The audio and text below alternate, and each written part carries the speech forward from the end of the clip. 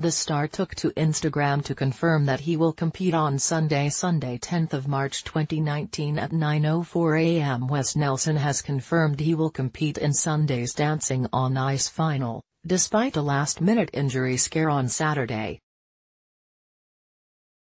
The former Love Island star sustained a wrist injury during training just one day before the grand finale, in which he is set to compete against Eurovision stars Sara Alto and Strictly Pro James Jordan, which left fans worrying about his chances in the competition.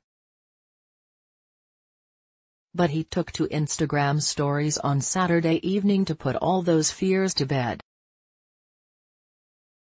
"I have been assessed and I will be skating in tomorrow's Dancing on Ice final," the star wrote, over a screenshot of online articles detailing his injury. According to a release from ITV, Nelson was seen by a physio on Saturday, who told him he had popped a small bone out of his wrist.